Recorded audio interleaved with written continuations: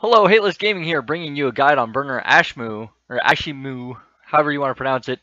This is the most dangerous of the base burners to kill. To kill him, we are using a passive tank Gila. This is the only way that I've found to kill it reliably. First, we're going to go over the skills required for this fit to work. In Spaceship Command, we need Caldari and Galente Cruiser to 4. I would highly recommend 5, because with 5 you get a better DPS and tank. In Engineering, we need to have our power grid management, our capacitor, or we don't need any capacitor skills for this one, although I'd recommend training them for other reasons. We need energy grid weapon, CPU management, advanced weapon upgrades. The fitting skills need to be all at least 4. I would recommend 5. For the shield skills, we need shield operation, shield management, shield upgrades, and we don't need shield compensation, but we do need EM compensation to 4 and thermal compensation to 4. I would recommend everything else to 5. For missile skills, nothing's really needed. It's just additional DPS to help us kill things quicker. We use rapid light missiles for this fit because they have a smaller, they attack faster, and they're not faster, but they hit smaller targets better than hams, or heavy assault missiles, or heavy missiles. And then I would recommend missile support skills at least to 4, and T2 missiles if you can train them. I haven't gotten around to training T2 missiles yet, but if you can get the T2 missiles in there, you'll be golden. For drones, the bulk of our DPS, so we're going to want all of our drone support skills up to 4 or greater. Drone durability is especially important in this category. I don't have it to 5 yet. I really wish I did, because one thing that's going to be happening is that we're going to be taking a lot of drone damage. Drones 5 is necessary so that we can get our T2 drones unlocked. We only use T2 drones, but if you have the skills for T2 drones, you're going to be a lot better off. For rigging, we need shield rigging to 4 so that we can fit our fit. For our fit, we have medium Nosferatu. This is to draw aggro away from your drones. I'm still experimenting with this. This isn't confirmed or denied yet. But when you're nosing Ashimmu, you're more likely to draw the aggro if you're attacking him with something. And then we got 6 prototype Arbalest rapid lights. I would recommend Tech 2 if you can fit them, but if you can't, this works. We have 3 Republic Fleet large shield extenders. It's necessary to go Republic Fleet and Shiny if you want to be 100% safe. All of this can be switched to Metaphor in the tank, but you're going to have to make sure that you always carry the shield power relays, and you may have to switch your drone damage amplifiers out for shield power relays if your tank starts to drop. We have a 1 Pithum A-type thermal shield amplifier and 2 Pithum B-type EM ward amplifiers. I went with the B-type because the A-types were too expensive. This tank with my skills will hold almost 100% of the time.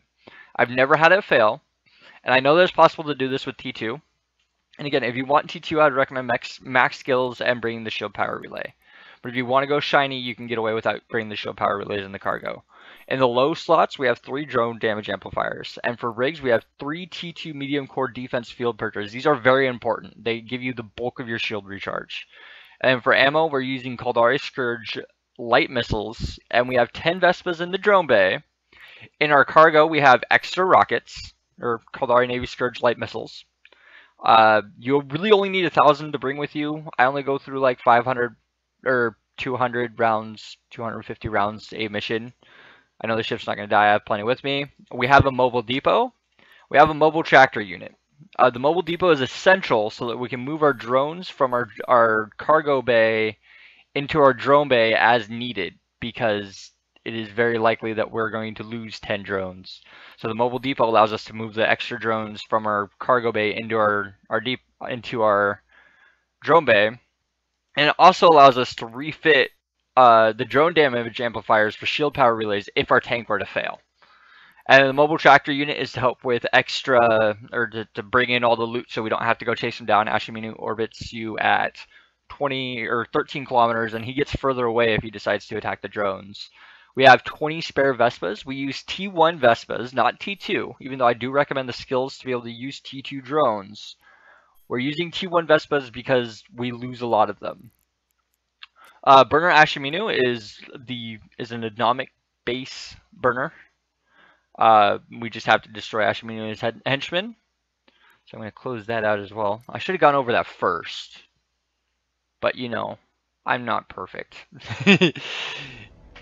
Anyways. So we're going to go in and do this mission.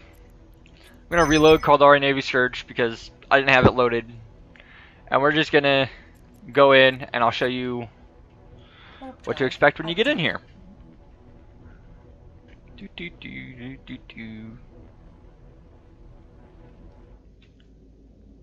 So the very first thing that we do when we land on grid with Ashimmu and his henchmen is we're going to lock him up. What that does is that pulls him towards us and it tells him, hey, we're aggressing you, which triggers him to start coming towards us. As you see, their velocities of these will start to increase and they'll start coming towards us. We're going to select our mobile depot and our mobile tractor unit, and we're just going to drag them out to space. You can also right-click and deploy them, but I drag them out to the space. The mobile tractor unit activates a lot quicker than the mobile depot, but it's important that we do that first thing in case we lose too many drones. Now what we're waiting for is we're waiting for these guys to get close enough. Let's see, they get within 17 and the velocities go, and then they drop like a rock. Once their velocities start dropping, we launch drones. We do that, and then once Ashimmu's in NOS range, as soon as we can activate it, it looks like it's 25 kilometers, we can activate it. As soon as he's in range, we're going to start NOSing him to try and keep our aggro off of our drones. So as you can see, we're starting to take a lot of damage. This is the most dangerous moment for this particular fit. If you are starting to get in trouble and your shields get to about 30%, once they hit about 30%, you're going to have to go like this and we're going to take our drone damage, drop it in the cargo, and put shield power relays on. And if we switch all three of them, it'll save you in the case that you're about to die. So for this particular fit, we don't need that. We've already killed one of the henchmen while we were doing that, one of the sentinels. The sentinels aren't, they do a different damage type. We killed them first to help with our tank. But I don't know if they can kill this fit with proper skills. I have never had it completely tested because I've never just warped in here and sat here and done nothing. After I kill the first sentinel, I know that it is no longer possible for him to kill me. So we just continue working on the sentinel. And then there's not really much to say. As soon as the sentinel dies, we work on Ashimmu. I like to call it Ashimmu because I'm weird. So we've killed two of the things, and we've only lost. So we killed both the sentinels, and so far we have only lost one drone. So that's telling me I would recommend the NOS because normally I've lost like 3 or 4 drones by now, and it is possible to, even with the NOS, to lose upwards towards 12 to 13 drones. The worst experience I've had in this mission is I once lost a lot of drones. I lost like 16 of them. So that's why I recommend you have 20 in your cargo. But now all we have to do is sit here and wait for Ashimmu to die.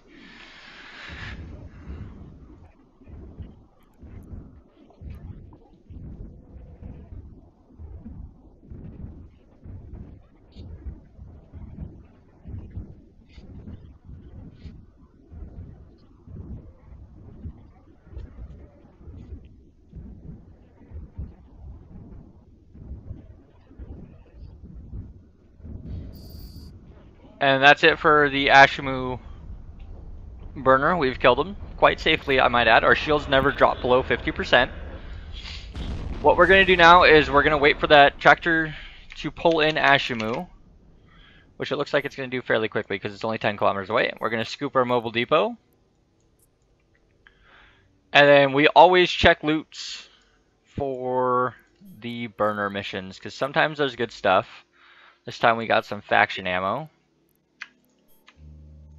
And Ashimmu always drops 1 anti-cathedral element and between 1 and 5 neural networks. And that's it. I would like everybody to fly safe, have fun, and if you follow this guide correctly, tell me that you successfully killed Ashimmu. If you have trouble with Ashimmu with this guide, please let me know in the comments. I would like to improve this guide if there's issues with it. But everybody fly safe, have a good day, and don't forget to hit that subscribe button down below.